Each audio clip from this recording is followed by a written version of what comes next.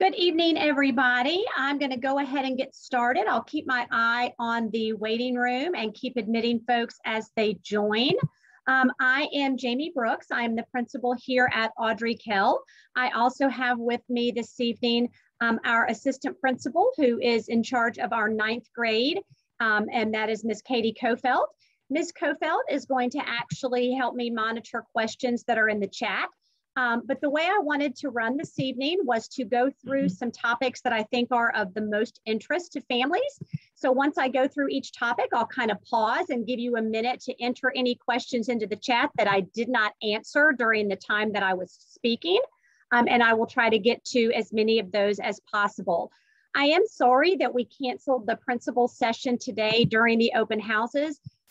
Given all of the numbers and everything with COVID, we just felt like anything that we offered today that encouraged people to group in tight places was going to be a bad idea. A lot of schools actually canceled their open houses and went completely virtual. I did not want to do that. I really wanted the kids to be able to come into the building since many of them had never been in the building. But we did go ahead and cancel those sessions so that we didn't bring people into tighter spaces. And we also did not distribute agendas or sell PE uniforms for the same reason. We did not want to encourage families to be in small, tight lines inside our gym or our auxiliary gym. So we will take care of all of those things once the school year starts so that we can do it in a structured way that maintains distancing. So we thank you for your patience on that. So what I wanted to do was start off, and the first thing I'm going to cover is to just kind of talk about what the daily schedule is like at Audrey Kell for any of you all that are new to Audrey Kell and just aren't really sure how the day goes in a high school. So we are a 7:15 to 2:15 school. I will let you know that for the first several days of school, they have asked us to start dismissal a few minutes early so that we can get our buses out and running. So we will probably start our dismissal more like 2:05. For the first several days of school, but normally we do go until 2:15. The other thing that we will do, excuse me, for the beginning of the school year that will not remain is that we will start the day in homeroom. So our students are assigned to homerooms. Every student, when they enter at Audrey Kell, gets placed into a homeroom with students in the same grade level as them, and they get assigned to a homeroom teacher. And the students stay in that homeroom all 4 years until they graduate. And that's one way that we take this school that is very large, and our current enrollment is 3,556. We did enroll 20 new families today during open house. But that is one way that we make that very large school seem a bit smaller, and it gives every student in the building that safe adult that they build a relationship with. And the students do go to homeroom every single day. For the beginning of the school year, the first 8 days, that's the 3 days this week and the 5 days next week, they will start the day in homeroom and they will stay in homeroom for 1 hour. The reason for that is so that we can acclimate them to Audrey Kell, teach them about the policies, the procedures, the routines, do some activities to help them get to know their classmates. This is really important for any kids that are new to AK, even that are new in 10th, 11th, and 12th grade. It gives them time to get to know the kids in their homeroom and build some relationships with them as well. So that will be how we start the day for the first 8 days of school. After homeroom ends and after that first hour, they will then go to first block, second block, third block, and fourth block. So they will go to all of their classes every day. If you did not get a chance to come to open house and get your teacher's school supply list, do not panic. All they really need on Wednesday is some paper and a pen or pencil to write with, and they'll get everything they need from their teachers on Wednesday with regards to anything that they might need to bring to class going forward. So don't worry about that. So after the first 8 days of school, we will then go to a normal bell schedule, which will still start at 7:15, but we'll start the day in first block class. And the normal bell schedule is for kids to go to first block, then second block, and then they all go to homeroom after second block, and that's 25 minutes, and then third block and fourth block. So that is what the typical day is. Your student will either have classes that are every day all semester, that's called a 4x4, or they'll have an 8A B-Day class, which means they go every other day all year. And all of that is indicated on their schedule, which they got today if they came by. If they did not, they will get that first thing on Wednesday when they go to homeroom. and the teacher will spend some time in homeroom teaching them how to read that schedule and make sure that they know exactly where they're going. So that's kind of how the day is run here at Audrey Kell. Each of the blocks is about 80 to 85 minutes. They have 6 minutes between classes. Most of our students choose not to have a locker, but if they want a locker, all they need to do is, they actually in high school get to select the locker that they want. So they just need to find a locker, the locker number. And if a locker has got a tie on it, that means it hasn't been assigned to anybody. So they can just find the locker number of the one that they want and come down to the main office, and we will take care of getting that locker assigned to them. But it's very different from middle school. A majority of our high school kids don't even ask and don't want a locker. But they do have 6 minutes to get from each class, and that is plenty of time. They do have restrooms on every single hallway, and we also have gender neutral restrooms on all floors this year as well, and they'll learn about where those are in those first days in homeroom. Lunch is with third block. So all of our students, they will go to lunch during that third block class. That third block class is significantly longer to accommodate for all 4 of our lunches. So our lunches are divided into 4 different sections, but they go during that third block time in one of the 4 assigned lunches. And I'll talk about what lunch is going to look like when we get down to our COVID procedures, which I know is another topic everybody is really curious about. The last thing I want to mention is, what do they do in homeroom? I know this has brought lots of questions over the last year. Homeroom has got a curriculum that has been adopted by CMS for this coming school year. The curriculum for homeroom is called the 7 Mindsets. And you are welcome to Google that. It's the number 7 and then mindsets.com, I believe. Yep, .com. And those are the lessons that will be used on Tuesdays and Thursdays in homeroom time. And just to read off to you a few of the first ones for the school year, Unit 1 in the 7 Mindsets curriculum is called Everything is Possible. And the first 4 lessons that they do are Dream Big, Embrace Creativity, Think Positively, and Act and Adjust. But if you'd like to see the titles of all of the different lessons that they will do this year in the 7 Mindsets, you can Google that. So that will take their Tuesdays and Thursdays in homeroom. Their Monday, Wednesday, and Friday in homeroom is study hall and or team building with their teacher.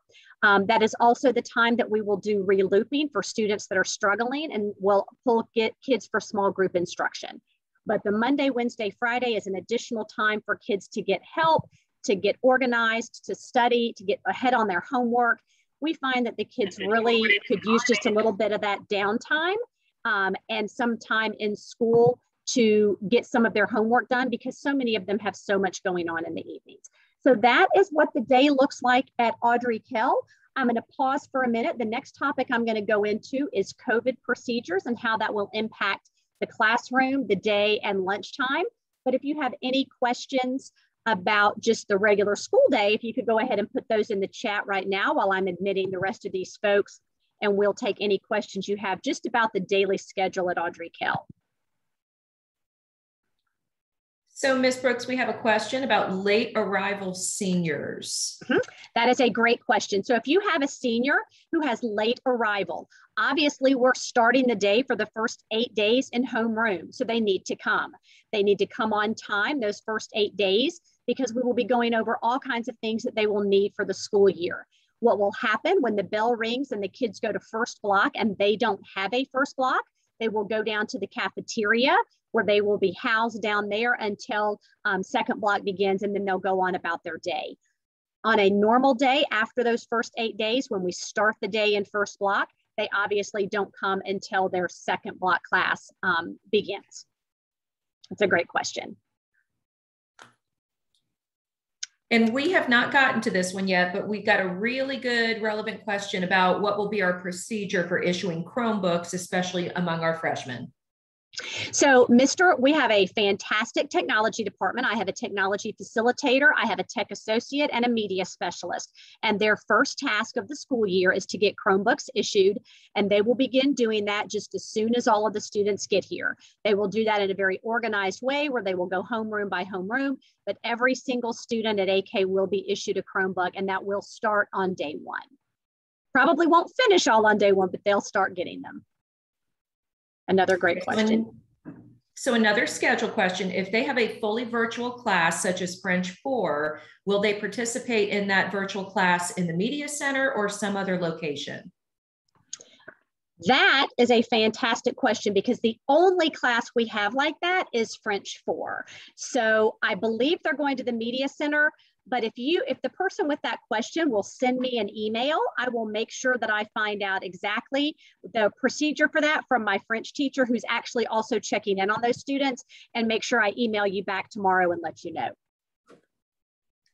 And then our last two questions: what do kids do between school and evening band sessions? And having had a student in marching band before, I can relate. So that's one. So what they do between the day ending and band is, if they have nothing going on here, I don't know what time their band starts, so they either have to go home and come back, or sometimes like a lot of my coaches and other organizations that have stuff that starts maybe 30 or 45 minutes after the school day ends, they still gather the kids and give them a little study hall time down there together with their team or with their band. But it will kind of depend what time the practice starts, and I would have them check with their band director. And then the last golden question, Ms. Brooks, will there be lockout? I will get to that. That's actually one of the topics of the evening. So we'll get there shortly. Okay, so I'm going to move on, and I am going to talk about COVID.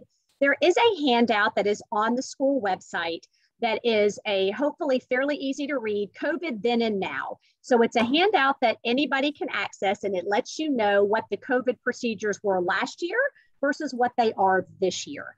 So the first thing I want to talk to you guys about is that everything that happens at AK is not decided upon by Jamie Brooks. I also don't have control over the practices and the procedures with regards to COVID. It is not my call on whether or not your child is wearing a mask. I have zero control over that. It is also not up to me whether or not we offer your students virtual options such as Zooming.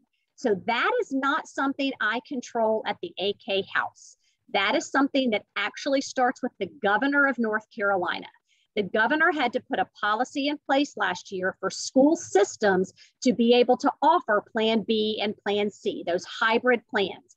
There is no such policy on the books this year from the governor. So the first thing that would have to happen to shift all of that with COVID would be a mandate from the governor.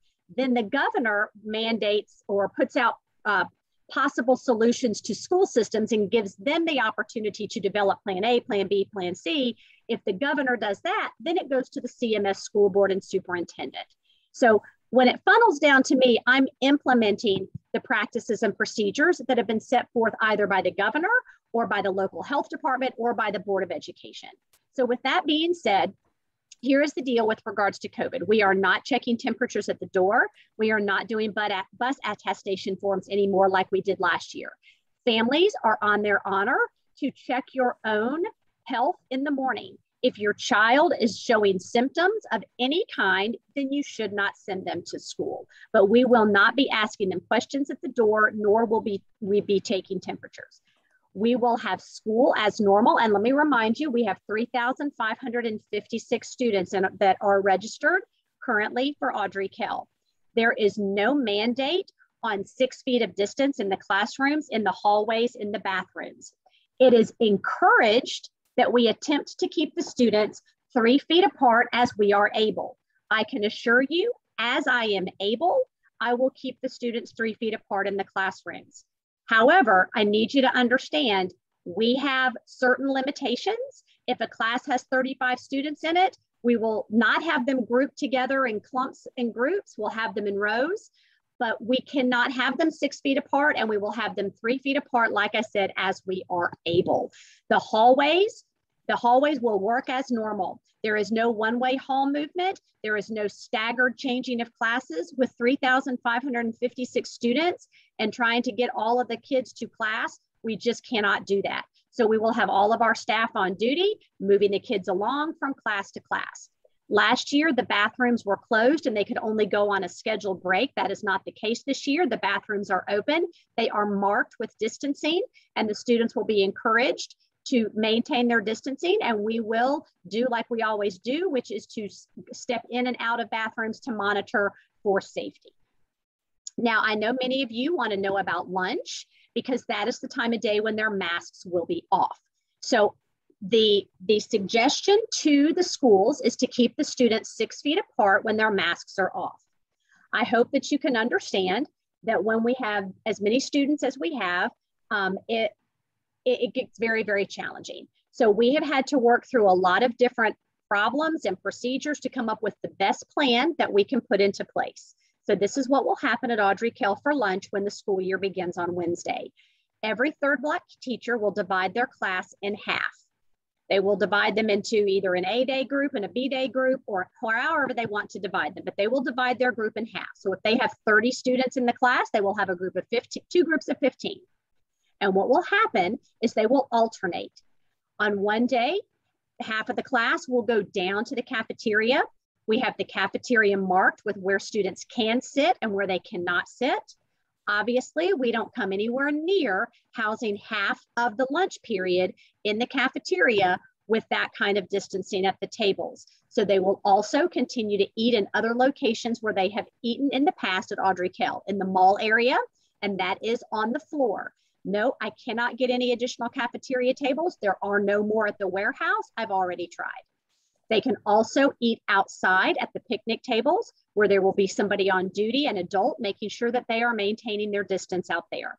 Or they can sit in the courtyard at the picnic tables where, again, we will be have an adult out there to maintain distance. So what you're looking at is half of the kids in the classroom spread apart, half of the kids coming down to the cafeteria, mall, picnic tables outside, picnic tables in the courtyard, picnic tables out front. Now, what do we do if it rains? They can't go outside if it rains. They cannot sit in the rain. So we will use the mall, we will use down the hallways, and we will do everything we can within our power to keep them distanced. Now, if they're buying lunch, but it's their day to be in the cafeteria, they can still come down and get their lunch, and lunch is free this year for everyone. Lunch and breakfast are free for all students this year. So if they're getting lunch, they go down to the cafeteria, get it, and then they go back up to their classroom. If the classroom if that's a class that ends up having 18 kids in it and it's too tight, the teacher knows to use the hallway and to spread the kids out in the hallway, because an entire hallway would be at lunch at the same time. So it wouldn't be disruptive to the other classes to have kids sitting in the hallway. So I want to also say this. Social distancing and maintaining safety is not just the job of the 6 members of the admin team at Audrey Kell High School. I want you to recognize that with 3,500 students and 200 adults, I don't have one adult that can watch every one student. And with my teachers having to eat in the classroom to monitor half of their class in the classroom, I have a very limited number of adults left, because the rest of them are teaching, to come down and monitor in the mall, in the cafeteria, the outside picnic tables, the courtyard picnic tables, and out front picnic tables. There will be at least one adult in all of those areas. There will be. But one adult cannot possibly do all the work of keeping children to the expectation. Your own children need to be held accountable on their own to stay 6 feet away from their friends. This is not just a Jamie Brooks job. And even more so, if your child is coming home to a place where they are worried because there's a medically fragile person in your home, or they have heightened concerns about COVID, they're not vaccinated, they don't want to get vaccinated, whatever. Your child is between the ages of 14 and 18, and he or she is old enough to know, I need to back up. I'm too close to this friend right now at lunch. So this is a two-way thing, and I just want to make sure everybody understands that. So that is how lunch will work. We will see how that goes for the first 8 days, and we will make adjustments as we see problem spots. And we would eventually like to get to a place where we can have a sign up so that the kids can sign up with their friends for various locations, because we know how important it is for them to be with their friends at lunchtime, even if they're 6 feet away from them. We just couldn't get all of that done by the first day of school, a sign up sheet. So we had to start somewhere. So this is where we're starting, and we will make adjustments as we go. So dismissal will be like a normal dismissal. We will dismiss the kids at the end of the day. And again, it's on the kids to move about and get to where they need to get to. in the afternoons. So I've seen a lot of things popping up. So I'm going to pause because I covered a lot with regards to COVID and classrooms and lunch. I've not gotten to COVID quarantining yet. That's the next thing on my agenda. So if you have questions about quarantining, hold tight to those because that's the next thing. But let's pause here. Ms. Kofelt? So I've been able to answer just about every chat question, but there were a couple of serious questions that arose with regards to COVID. I'm going to table those 2 questions until you go into more detail, but just so you know, to be on the lookout, obviously our school's procedure for a COVID outbreak. And then someone posted that many in their family tested positive as early as yesterday. Do the students stay home? And how will they access course content if they are at home, including homeroom content? Okay, so those are all fantastic questions. And I also saw pop up in the chat, can we still choose virtual school? Let me explain again. I do not have the authority to offer you any kind of virtual school or hybrid here at AK. There is no hybrid, which means there is no Zooming to a kid at home. That does not exist right now. That starts at the governor. It is not something I can put into place. So regardless of whether your child's homesick, home quarantine, or you just want them to be home, they will not be getting Zoomed into the classroom from AK.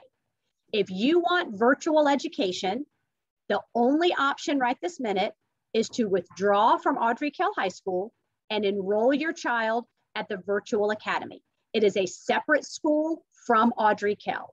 It is not, you will not have Audrey Kell teachers. It is the teachers that are assigned to virtual school. They have their own principal, their own assistant principal, their own teachers. But a child at the Virtual Academy can still participate in extracurricular activities with Audrey Kell, sports and those types of things. Okay, so I just wanted to make sure I pointed that piece out. I'm sorry, Ms. Kofelt, I got off on that because I saw that question pop up. You said the other question was about the quarantining, nothing else? Yep, so our general procedure for if we were to have quote unquote a cluster or an outbreak, and then how will students access course content, including homeroom if they're out in the next 8 days? So the rules with regards to quarantining, let me share my screen with you guys for just a minute. And just so hopefully you guys can see that. Ms. Kofelt, can you see it? I can see it. Okay, wonderful. So this is across all CMS. Students that are considered a close contact in a classroom setting or bus will not need to quarantine if face coverings were being worn consistently by the exposed and the infected person. Okay, so if your child is in a classroom and they have their mask on consistently, and a child in that class tests positive, if your child has had their mask on, they do not have to quarantine. If your child is vaccinated, they do not have to quarantine, even if the mask came off. So there's the first thing. If someone is fully vaccinated and does not have any symptoms, they do not need to quarantine, even if they live with somebody who is positive. This is coming to me from CMS, which is from the health department, folks. So if you had an outbreak at your home and mom and dad both have COVID, and you have a 10th grader who is vaccinated and has no symptoms, then they are okay to come to school. So make sure I'm clear on that. So anybody though that is fully vaccinated and starts having symptoms or takes a positive test, they immediately go into quarantine for the standard 10 days from when the symptoms began. Okay, so what will we do if we have students that test positive here at AK? And I will tell you, I've had them. I've had them this summer with some of our sports teams. We do what we have always done, which is we immediately contact trace. So we will have seating charts in the classroom. We will find out who they were sitting near. We will find out anybody that they were sitting within 3 to 6 feet of. If they had their masks on, then they don't have to quarantine. If they are vaccinated, they don't have to quarantine. And I had somebody ask me today, my child is vaccinated and my child will be wearing a mask. If somebody in the class ends up with COVID, is my child going to have to quarantine? The answer is no, unless your child starts having symptoms or you take them for a test and they test positive. So what will we do when somebody does have to quarantine? Or we have a few students that test positive. They will stay home, as we've said, for the 10 days from the day the symptoms started. And I received word today from the district on the expectations of the teachers when a student is on an extended absence due to quarantine or COVID illness. We will code them at school as an extended absence, and the teachers will be in contact with the children to set up plans to get their work completed.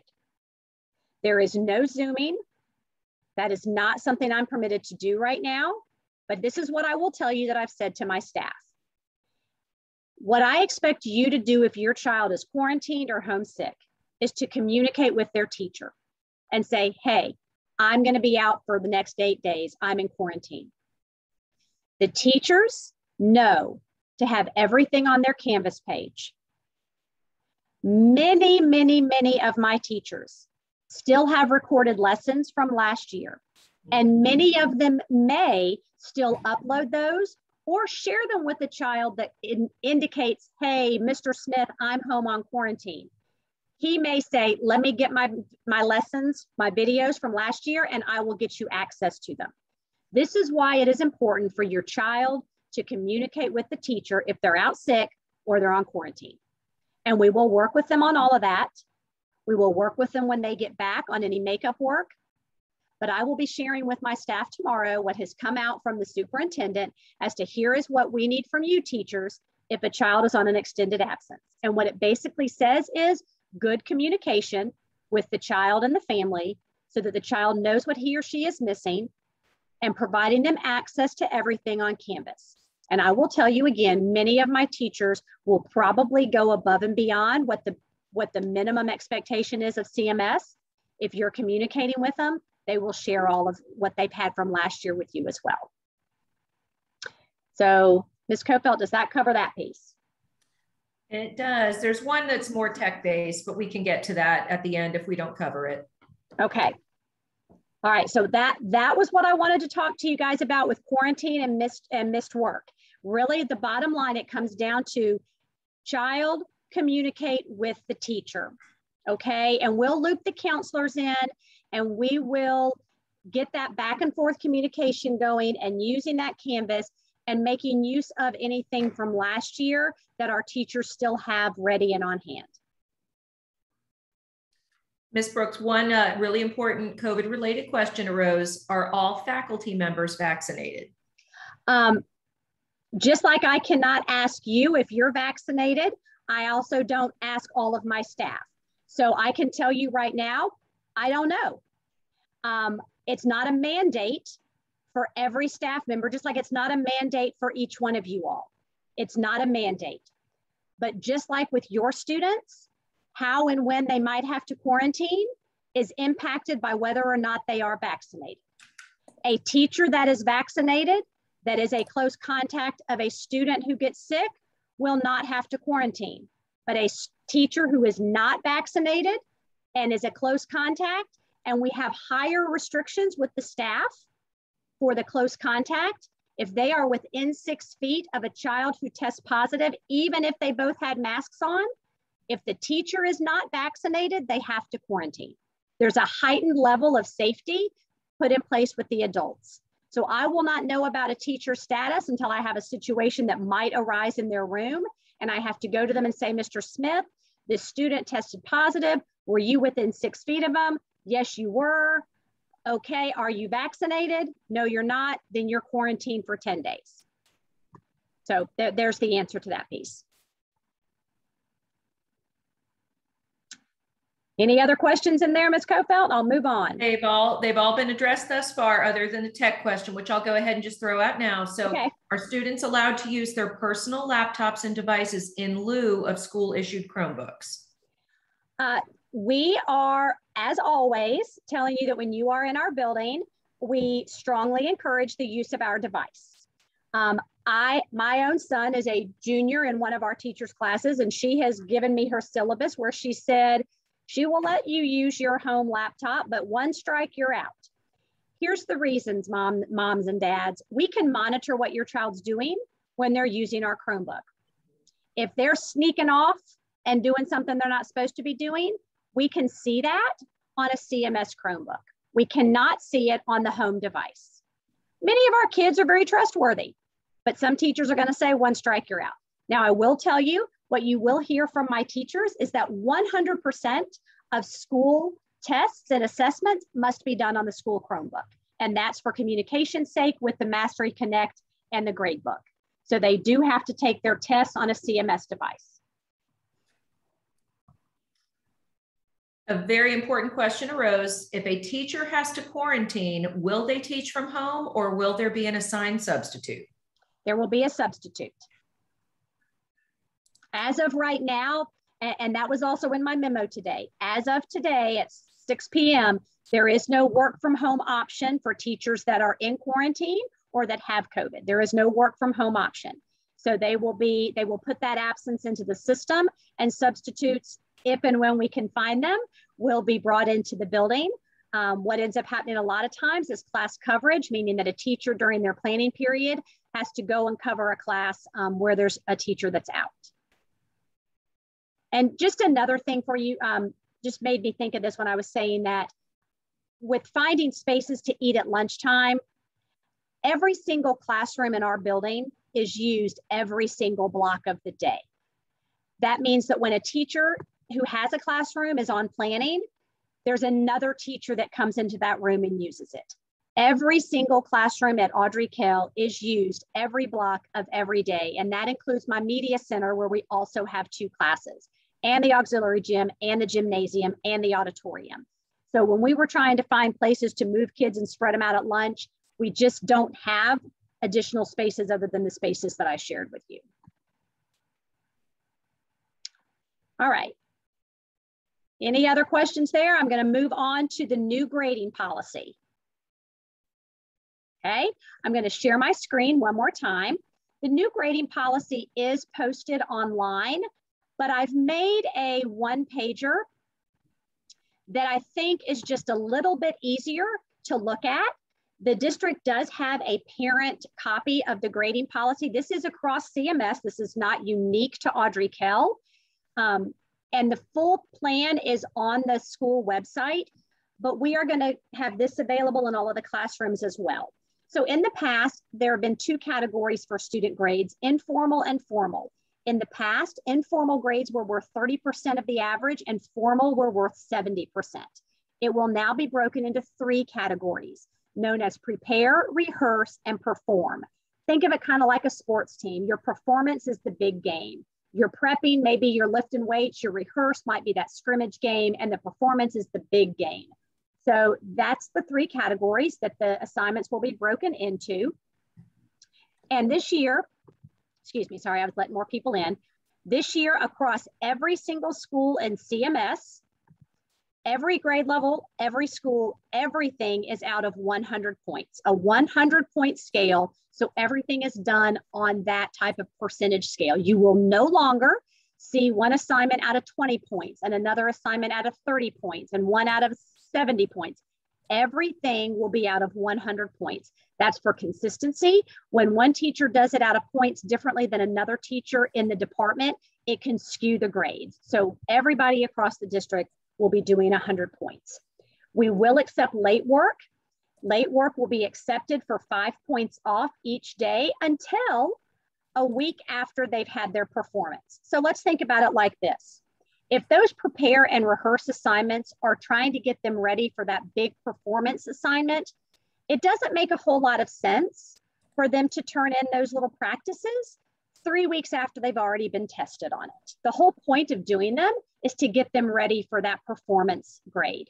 So we will accept late work for 5 points off up until a week after they have been tested on that unit topic. At that point, when they turn it in late, it will receive 50 points and nothing more than that. So late work versus no credit policy. You know, last year, due to the pandemic, students were given 50s for as the lowest grade, even if they never turned in the assignment. That will no longer happen. Any work that is attempted and submitted will receive no lower than a 50. If your child attempts to do the assignment, the lowest grade he or she will receive is a 50. Now the teacher defines attempt. If my son writes down some mess for his English class that has nothing to do with the assignment and turns it in and says, but I attempted it, the teacher has every right to hand it back and say, no, sir, this is not an attempt. You didn't even answer the questions. You just wrote down something. So the teacher defines attempt. If they've attempted it, the lowest they will receive is a 50. So if they take a test or they turn something in and they make a 22 on it, we will not put a 22 in the grade book. A 50 will go in. If it's a major assignment, they will be given an opportunity to be retaught and retest on that. And we will always put in the notes section in PowerSchool that if you see a 50, but your child really earned a 22, the notes section will say, student actually got a 22, so that you know that they really very much struggled with that assignment, even given the extra help with it. But if they never turn something in, if they do not submit it, it will be a 0. And the 0 will stay in the grade book. They also cannot wait until the last day of the grading period and all of a sudden bring their teacher 15 assignments and want credit for them. They will have 3 days prior to the end of the grading period, and we will cut off the acceptance of late work at 3 days prior to the end. That is because my teachers need to look at the work and give it feedback and grade it. And it's too much to ask the teachers on the last day of the grading period to let every child just come in and dump work on their desk. So we're not going to do that. And again, this is across all of CMS. Performance category can always be retaken after a child has gotten some reteaching. These are the major assignments. Our goal here is for your child to learn. If your child makes a 30 on their first math test, we want them to get retaught, relooped, and then we want them to try again because we want them to learn the material. Where we do not offer retesting are on projects or long-term essays. Why not? Those are performance grades. Yes, but those are also assignments that the teacher has been working alongside the student with throughout a certain amount of time. There have been checkpoints along the way for the project. There have been rough drafts of the essay. So if it's any type of assignment where the teacher had checkpoints along the way and there were miniature pieces of it submitted, then that is essentially the retesting built in. They're not going to redo the whole essay if they've been getting feedback all along on the essay. So, but on all written tests, yes. And students are required.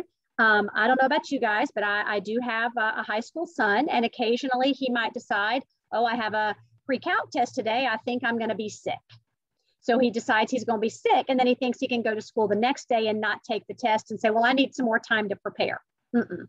If your child was in school when the material was taught and they just were sick on the day the test was given, they'll be expected to take the test the day they return to school. So just make sure they know that. So those are kind of the major adjustments with the grading policy. We're all out of 100 points now. We are in 20%, 30%, and 50%. And we are in, we accept late work for 5 points off up to a week after the performance grade.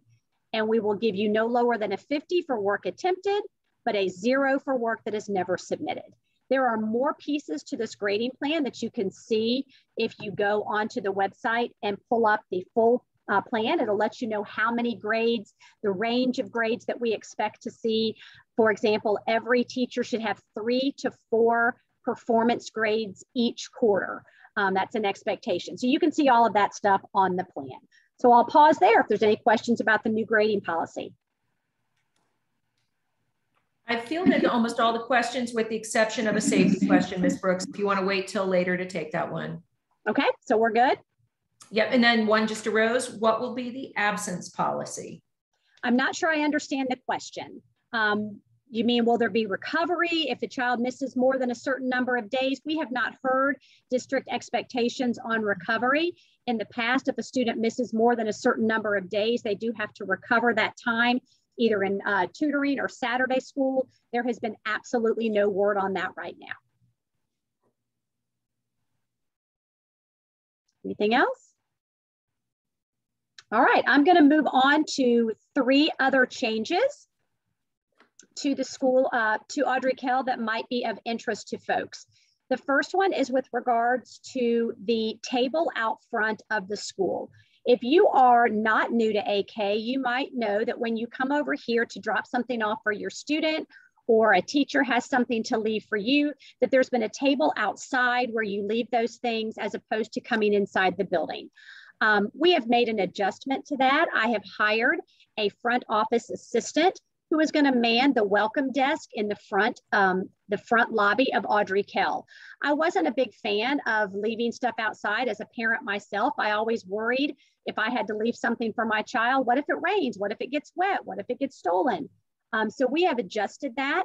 So if you have something to leave for your child, to drop it off, lunch or money or something like that, come to the front. That table will be not there for your use anymore. You will buzz the door.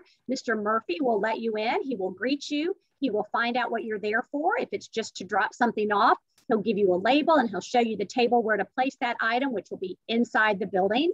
If it's something that needs to go into the main office, he will show you and take you into the main office, and so forth and so on. So we will no longer have you leaving stuff outside in the weather.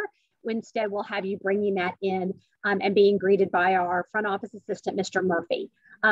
His first day is tomorrow.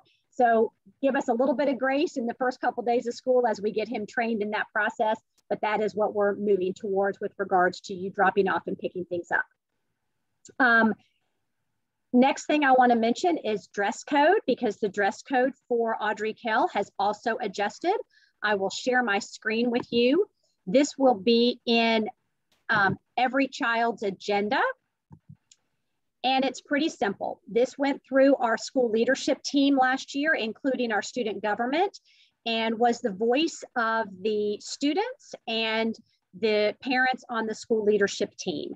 We attempted to make a dress code that is not discriminatory towards male or female and not discriminatory to anybody's cultural opinions or cultural habits or things that are in fashion now for our high schoolers.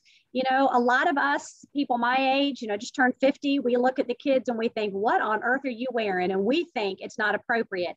But gosh, I'd hate for somebody to pull up a picture of me in high school and see some of the things that I thought were a fashion trend at the time that now I think I looked ridiculous in. So we're trying to honor our students' expression of themselves, because that is really important in a kid's high school years. They're trying to figure out who they are. We do want a sense of decorum, but we also want to value all of our students. So here are the rules. We do not want to wear any article that exposes a private body part. It's pretty simple as that. I don't want to see your private body part. And as I explained to the teachers, so what does that mean? What's a private body part? If I can, excuse me for being blunt, if I can see your nipple, that's a private body part. That's a problem. That's a problem. If your shorts are so short that the skin, the curve of your butt cheek or the top of your thigh, I can see that, that's not appropriate. That's too short. That's a private body part. That's your butt. Not appropriate.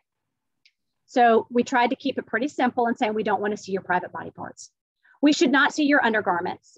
I don't need to know that a student has on leopard print underwear or a leopard print bra or red, white, and blue Tommy Hilfiger boxers. We don't want to see your undergarments. Now, folks, any girl that wears a shirt like this, occasionally their bra strap may slide over. That's not what we're talking about. That happens, we slide it back. But we don't need to be showing our undergarments as if they are clothing or as if they are just there for everybody to see. We don't wear pajamas to school or our bedroom slippers. We may have pajama days when those things are appropriate, but on a day-to-day basis, they're not. We do not wear clothing that is excessively revealing. Well, guys, I know. This is the million-dollar question, how we all define excessively revealing. Let me say this, Mom and Dad, dress code is you. Do you think your child is being excessively revealing? The dress code starts at home. And what I've asked my teachers is this: if you feel that a child is excessively revealing with their clothing, let's be gentle, let's be sensitive. Because when they got dressed that morning, they probably felt good about themselves. And one thing we don't need to do anymore with high school kids is to tear down their self-esteem. We can handle them in a respectful manner. The biggest things here are going to be way too much cleavage or the way too much midriff. And I noticed it today. It's got to be the fashion statement. You know, if I see your belly button around the middle, is that excessively revealing? In my opinion, no. But if your crop top comes just under your bra and I see this much of your midsection all the way around, that might be excessively revealing. So please keep them covered up to a certain extent that is appropriate for being in a public setting. And let's talk about headgear. We went around and around about why there are rules about headgear in the first place. Why do we say you can't wear a bandana? Somebody told me, oh, because it's gang affiliation. I'm not buying into that anymore. We don't have a gang issue at Audrey Kell High School. And these days, a true gang could identify any piece of clothing that they wanted to signify their gang, whether it's a bandana, a t-shirt, a sock, anything. So why do we have headgear rules? And this is what we all came up with. At the end of the day, it's for safety inside this building. I need to know who's in my building. I need to know who they are. I need to make sure that they belong in my building and that I can see their face and I know, okay, yeah, you're one of mine. If I have a fight, I can pull up the security cameras and I can figure out who's who. Now, granted, these masks are going to make that a little bit challenging, but we have to wear the masks. They cover up the face, they do. And I don't like it, but it's a mandate. We have to wear them for safety. But anything else on top of that that can cover the face cannot be worn. So can you wear a sombrero? No, because that sombrero is going to cover up their face. Can I wear a baseball hat? No, because the brim of that baseball hat can go like this. And between that and the mask, I don't know who you are. Well, what about a baseball hat turned around backwards? True, but who's to stop them from turning it back around forward if they wanted to get into some trouble and not be seen on the camera? Does a headband cover up my face? It does not. A girl's headband, a boy's headband does not. So it's fine. What about a do-rag? I've had people say, well, that's nighttime gear. That's what you wear to keep your hair in place while you're sleeping. Guess what? Maybe 20 years ago, but for some of my teenagers, it's a fashion statement. It's not covering up their face. It doesn't have a brim that covers up their face. I can still see their face. It's fine. So, and then of course, any religious or cultural head coverings are always welcome. We do have one caveat, and that's any item that poses a disruption to the school environment may also be privy to not being worn, excuse me. So what does that mean? What does that mean? If you walk into school with a shirt that says F Biden and the kid beside you has one that says F Trump, to me, both of those could disrupt the school environment. It's not something we need to wear. We don't need to start any kind of mess about things like that. So anything that could be a disruption in that kind of way. Questions about the dress code? So the only question, Ms. Brooks, is one that two people just asked. Are beanies allowed? And I'm not sure if that's similar to, I'm not cool enough for that one. I'm not sure. Well, I think what I'm understanding when I hear beanie are like the toboggans. And the reason I think that's what you're saying is because that was a major fashion statement from some of the kids last year. And so we brought it up to the committees as well. And everybody felt the same way about the beanie toboggan as they do about a do-rag. It doesn't have a brim that's covering the face. It's okay. We've got I had a kid last year and we had to tell him every day to take them off. But I really asked myself every time we said, take it off, I said, what was that really hurting? He had a different color one that he wore with every outfit. But because we didn't allow it in the dress code at the time, every day we made him take it off. And I thought, why? It's not hurting anything. And if it's the fashion statement of the year 2021, so it is. I wore parachute pants. I looked ridiculous. So if that's what you mean by beanies, then it's okay. The only other one, Ms. Brooks, and I've gotten this twice, ripped jeans in particular. If the private body part's not showing, mama, I mean, if you buy the stuff for them. If you find a pair of jeans that are ripped that you think are appropriate and you don't have a problem with them and you think she looks good to go to school, you are the dress code police. Now, if they're ripped up so much that I see her underwear or I see any private body part like her butt cheek, then I'm going to talk to her gently and say, But it's a fashion trend. Again, you know, I wore ridiculous things. They're going to look back someday and say, why did we wear that? But, you know, right now they're 16 and 17. And then we got a question about chains. And I think I know the answer to that one, but it couldn't hurt for the whole group to hear. Are chains allowed? I don't have a problem with a chain. Now, if the chain has something hanging on it that is disruptive to school, or it has something hanging on it that is a weapon, then obviously we're not going to wear that. If it's just a chain and it's got a lot of bling on it, I mean, I've got a big old thing on my neck right now. As long as it's not disruptive to the school environment, it's not promoting something that's going to cause massive disruption and controversy, it's not full of profanity. If they want to wear a silver chain, a gold chain, they can wear a chain. And that's it for dress code. If we want to circle back and answer a few that are related to prior. The last thing on my thing was tardies, because I had somebody ask earlier whether there was lockout.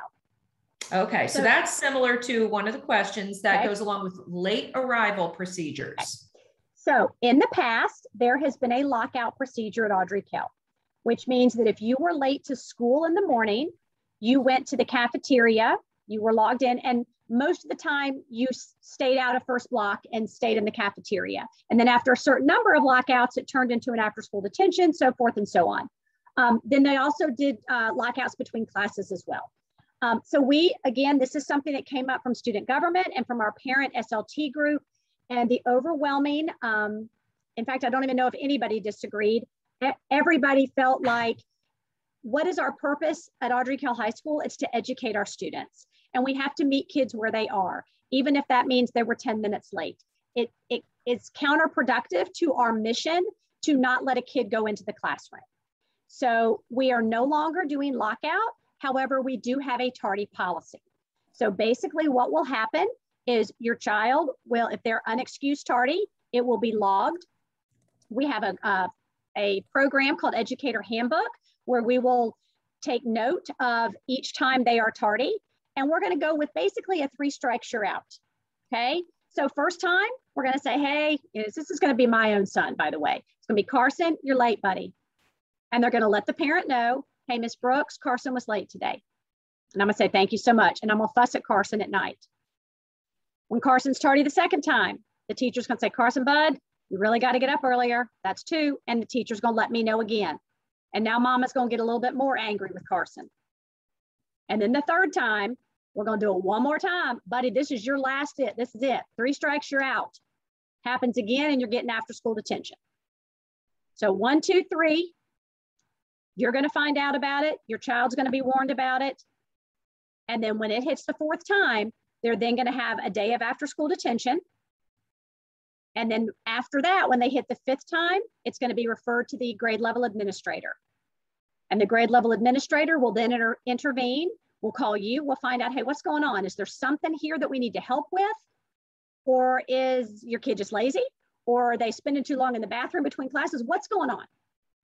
And if we can't come up with a mutual agreement of what's going on and help the child, and it's just he needs some more consequences, then the assistant principal will move up the ladder of consequences to maybe 3 days of after school detention, maybe then a day of in-school suspension, so forth and so on.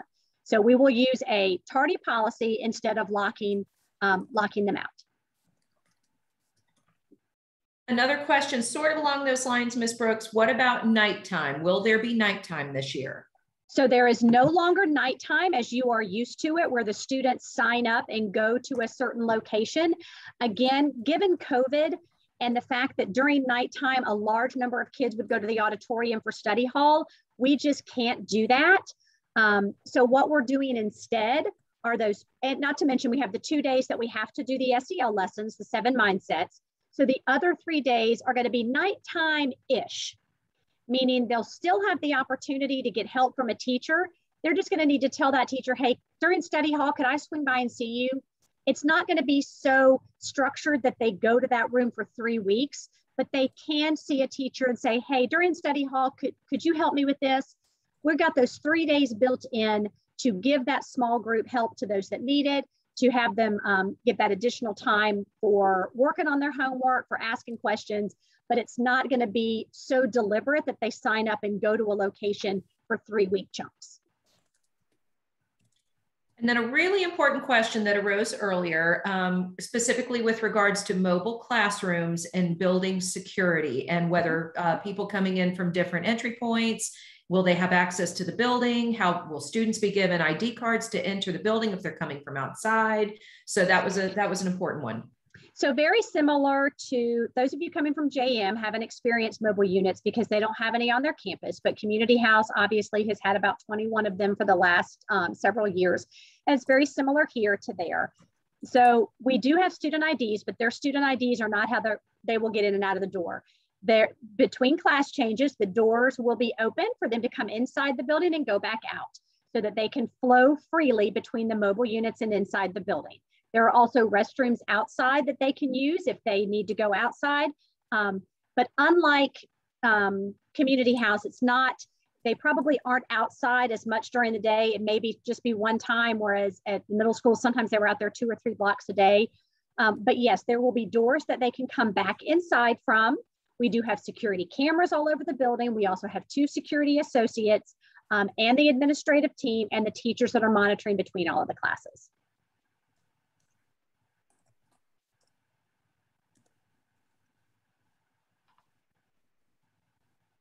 And other questions? One thing that keeps arising, Ms. Brooks, and I haven't addressed them individually, is just about how accessing grade level supply lists. And I've told them that they need to reach out to individual teachers or wait for that information to come from the individual teacher. Yeah, if it's not on their Canvas page or their web page yet, and you can't access it because you maybe don't have your PowerSchool up and running, then on the first day of school, the kids will get all of that in their first classes. So like I said, just come with some paper and pens and something to write with on the first day, and they'll get all of that from their teachers then. Some of the teachers were distributing that today for those people that came, but many of you may not have.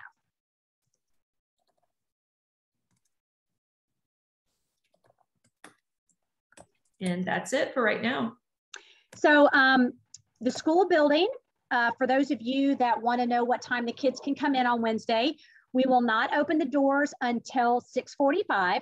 We will no longer let the kids just hang out in the mall area like they've done in past years, because that obviously is a safety concern. So we will let kids in at 6:45, and then they will be going straight down to class. Now, if they need to drop off an instrument for band or orchestra, obviously they can do that. They can go by the cafeteria and get breakfast. That's not a problem at all. They can go by the media center and drop off a book or check out a book. That's not a problem at all. They can swing by a teacher's class and ask an academic question about homework, not a problem at all. But they cannot just hang out in the mall area anymore because of safety. So we will open the doors at 6:45 and expect all the kids to be in their first block class, seated and ready to learn at 7:15.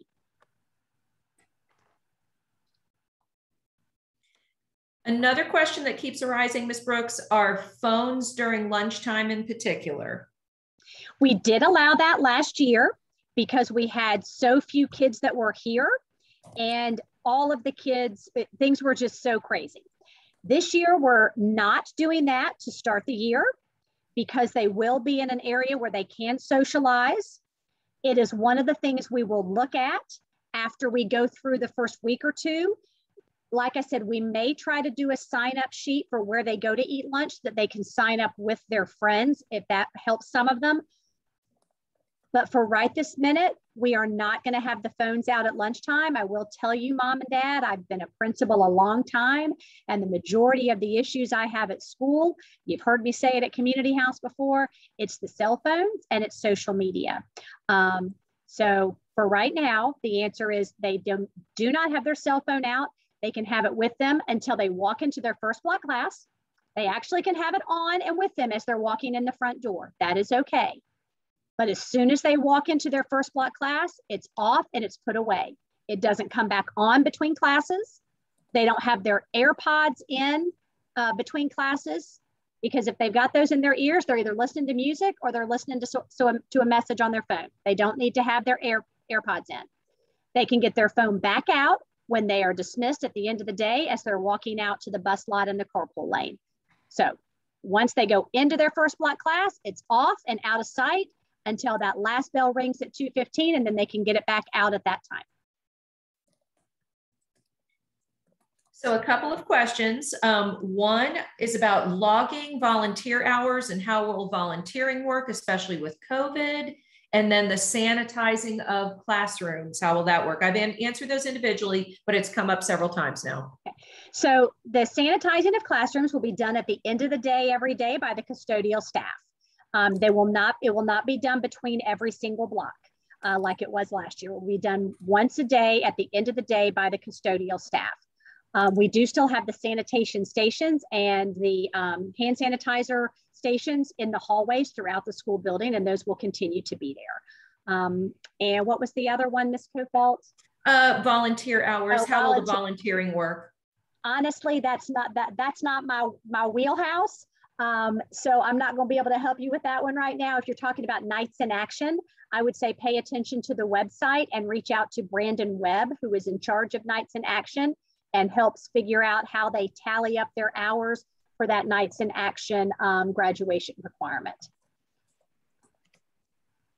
Okay, and then we received a question about a teacher on staff who is not with us yet. She's been hired, but she's not with us. And then kind of how will that work in that teacher's absence until that teacher is able to join us? So folks, let me share this with you. We've got several situations. I'm going to just be really honest and let you know that finding teachers right now in this country is extremely challenging. We do still have one vacancy. We do have one Math 2 vacancy. That class is going to be handled by other Math 2 teachers, a substitute, and the use of Zoom between the two classrooms until we are able to hire somebody. I do have a teacher that we hired from Union County who had to give 30 days notice. She's fantastic. She'll be here on the 20th or 21st. And in the meantime, we have substitutes and the other teachers within that department who have met and have knocked out plans for exactly what's going to happen, who's going to do what, who's going to provide what, who's going to grade what. I've also got I've got 2 English 4 teachers that are not starting the year with us. One whose child is going through chemotherapy and one who had open heart surgery. So those 2 teachers have got, again, substitutes and the rest of the team who have bonded together to assist and to put forth lesson plans and assistance and grading. And I've been able to pick up additional substitute to help with some of the grading pieces. So we will always have these types of things. I have 2 teachers that are on maternity leave right now. These things will happen throughout the school year, and we can't get angry. We can be frustrated, but we have to understand that people have life things going on, be it a sick child, be it a baby on the way, be it a baby that just came, be it somebody diagnosed with COVID. But what I need you to understand is that I've got great teachers here and they will work together within their departments. And I have been amazed with how well my English department has jumped in, because we've got quite a few English teachers that won't be there for the first week or 2. And Ms. Kofelt's in charge of that department. And she can tell you that these folks have got it covered. They've got it covered.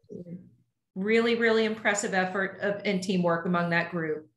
And if you know anybody, or if any of you all want to be a substitute, reach out to me. I'll let you know how you can go about signing up to become a substitute. We are very short-handed in substitutes.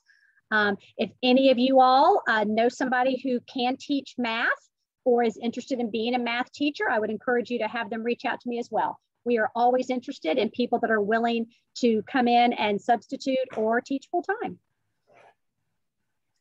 So a very serious question has arisen, and that's regarding obviously Apple Watches. A lot of students have Apple Watches and cell phones, but most importantly, the question is, in the event of a school crisis or a school safety issue, if students are not allowed access to their personal devices, how does that work?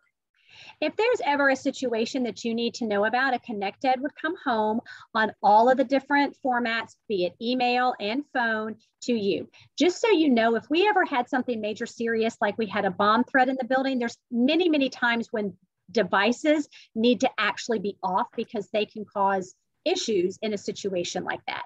If we ever had a situation where the kids needed to get in touch with parents and it wasn't a cell phone concern with the kids turning them on, of course we would allow them to do so. But if you need to be advised of anything going on with regards to an emergency, the first thing that's going to happen is I'm going to send out an emergency ConnectEd to all the numbers that are in the system to let you know that there's something going on. So this one I've answered individually a few times, so it may benefit answering for Gaming, the whole group. Gaming on Chromebooks. Gaming so on Chromebooks. Guys, again, there's a lot of things that the Chromebooks block that your personal devices do not block. When the kids find a way around something, we have to be made aware of it, and then we can have that site blocked. But folks, how good do you do at blocking everything your child does on technology at home that you don't want them to do? We're human too. We do the best we can, and we monitor through Dino when they're using the CMS Chromebooks. When they find a way around something to a gaming site that they've figured out a way to get to, you see it on their history, let us know. We'll see if that's one that can be blocked. Some of the gaming things are actually educational, and we do allow them to use those at certain times, the educational ones. And we are caught up on questions thus far. I'll keep writing down and recording notes as you go. Okay, well, I did not have anything else except to let folks know that yes, we do have clubs. We presume they will be running fairly normal this year, but we don't have final word on some of those. Give us a little bit, give us a few days to get school up and going before we start doing announcements about clubs. There will be active websites for them, and the kids really, when they get to high school, have got to listen to the morning announcements. They've got to be proactive for themselves and listen. Mom and dad can't do it for them anymore. So things will start showing up on the morning announcements, probably around Labor Day and beyond, with regards to any and all club opportunities. They can always go to the website to find out more and find out who the club sponsor is, and always reach out to that teacher as well. I keep seeing smartwatches, question mark, smartwatches, question mark. Guys, I have a smartwatch. You can wear a smartwatch, but I'm going to tell you, if the teacher sees the kid and they're just texting away on the smartwatch, then we're going to address it in the same way that we would a cell phone. And grading for French 4 virtual is done by the virtual teacher. And then some ideas about how many clubs a freshman should participate in. Here's what I'm going to tell you. And I have a child who is in his second year of college. So I have been through this as a parent. I've seen the low down, dirty, and the ugly. It is not about how many. It is about the holistic view of your child. It is not about how many APs can I cram into my kid's schedule, how many clubs can I make them join, how many volunteer things can I make them sign up for.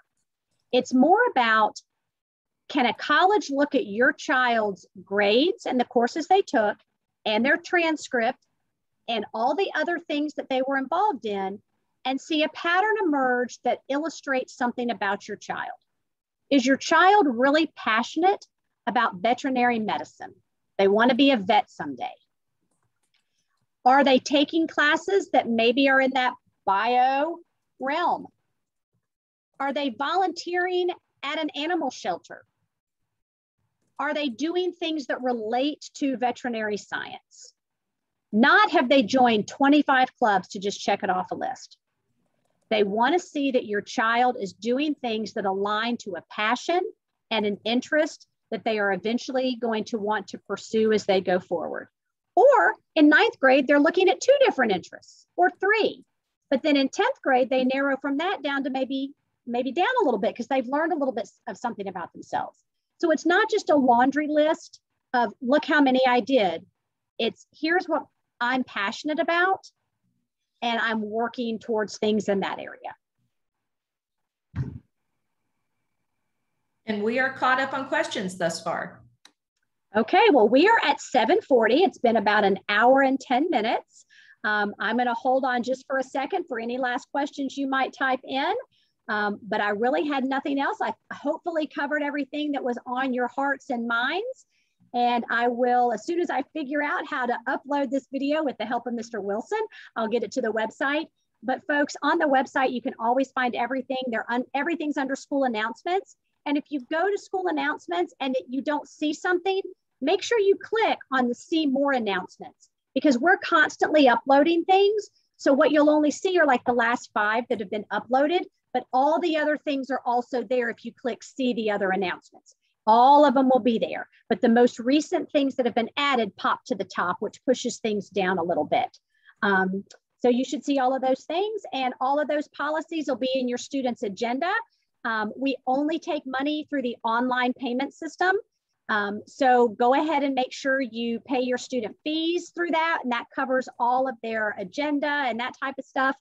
And then if you will have them bring the receipt to school with them, we will be taking care of getting them their agendas and the other things that they've purchased once the school year begins, and we can do it in a safe manner.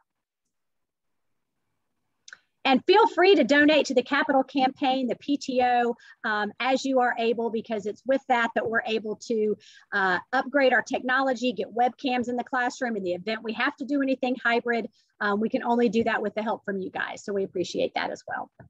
And football game on Friday night. As of right now, it's on. It's here at the Castle against Cuthbertson, and we'd love to see you out there. Go ahead, Ms. Kofelt. Just one real quick important question about bus capacity. I have not been given any information about bus capacity. And then lots of thank yous for a great session. Well, you are welcome. Thank you for being great families. And I look forward to working with you all and your students this year. And yes, breakfast and lunch are free for everybody. I saw that question pop in. Thank you so much. You can always email me if you have other questions.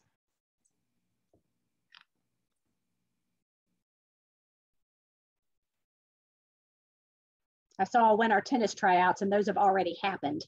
Swim tryouts, I have no idea, but I checked the athletics page. Mm-hmm.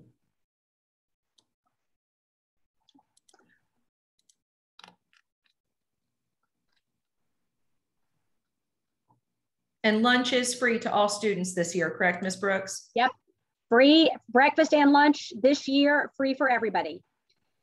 Student fees, there's not a due date, it's just as soon as you can, and they're on, if you go to the AK website, online student payment, I think if you scroll down to the bottom left, that's where it is. You click there, create an account, and then you will actually select your child's homeroom teacher, and that's where you'll pay. You'll click their homeroom teacher's name, because the homeroom teacher will then get a list of who's paid from her homeroom. You're welcome, Ms. Nielsen. Tell Ryan I said hello.